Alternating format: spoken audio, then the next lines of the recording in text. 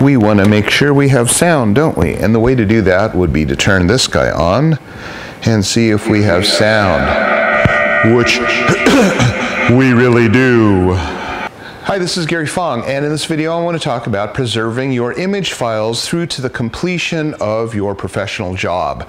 Now, the options for storing and keeping our files have just gone exponential. We've got cloud storages like Dropbox or Picasa or Flickr, even Facebook. We've got the ability to buy massive amounts of memories, multiple terabyte hard drives for, in the lower hundreds of dollars. So we have got so many choices and so many places to put our files, it gets a little bit crazy.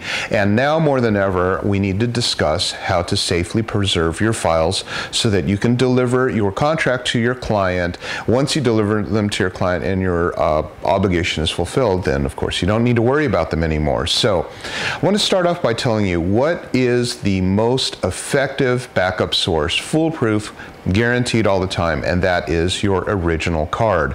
Your original card should be kept pristine until the job is completed and delivered.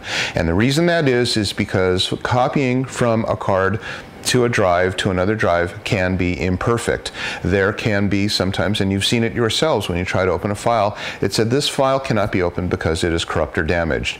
That is okay if you can go back to the other card and recover it, but once you've wiped out that original capture card, there's no way to do that. So the workflow would be this: take your card, copy it onto the very first drive, and the second drive, which would be the archive just in case oh shit drive. The drive that you copy it into will be your editing drive. That drive, you'll do your Lightroom, your raw processing, whatever it is, because you're going to be actually using those files. And if a file comes up and can't be used, it'll tell you it can't be used, and then you go back to your original file, go grab it and pull it and put it in. If you want to say copy to your drive and then hand verify that each one would be able to be opened, that would take you a long time if you've got 1,000, 2,000 files to do.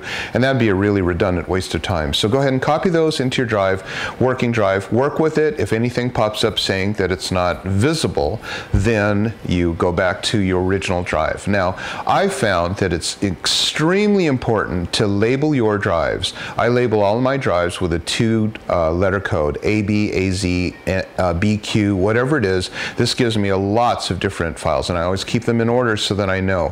When I shoot an event, I pull these cards out and I use them, and I put them as part of the media library for that event. Once I'm done with that event, those cards go into an envelope, into my active working file, and they stay there until the obligation is completed. I've delivered the high-res files, I've delivered the prints of the albums, whatever it is. Now, why do I want to put letters on the cards? Well, also, it's very important to have letters on them because you want to make sure that you know whose images are whose when you have a second shooter.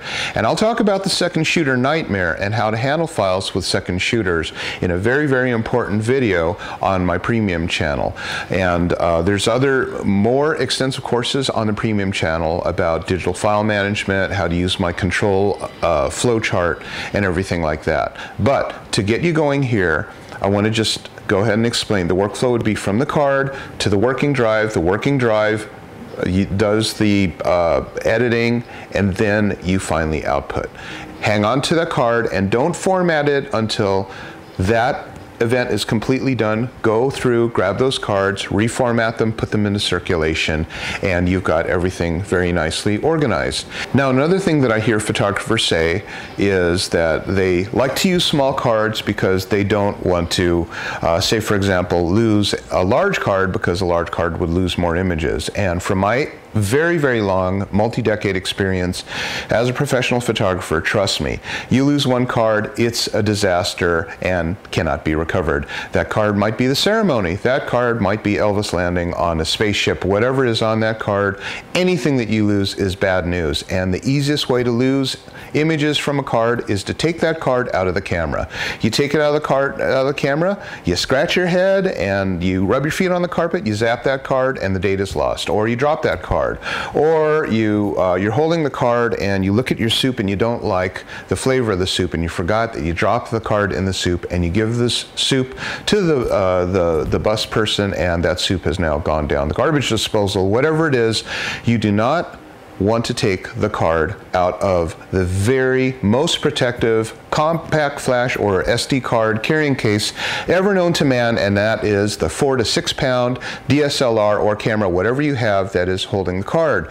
What's holding that card is a beautiful slot that has the pins connected, and if you drop that camera off the back of a moving freight train or whatever, it'll probably roll around, destroy the camera, but I'll bet you anything, like the black box in an airplane, that card will stay preserved. So what I do is I have one card per camera, very large card, enough to hold as many images as I'd want to put on it.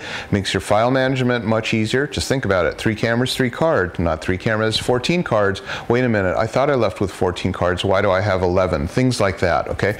So that's why one card per camera comes out of the camera straight into a working drive. From the working drive, it's also simultaneously copied to a backup drive. That original card goes into active storage until the event is completed, at which time it's formatted, okay? So hope that helps. Lots more information coming up on my premium channel, where I'll have entire courses on digital asset file management, plus much more, how to run your business, how to run an incredible business, and much more. For now, please remember to subscribe on my YouTube channel. Remember, the subscribers always get first crack at additional content. Thanks for watching. Bye-bye.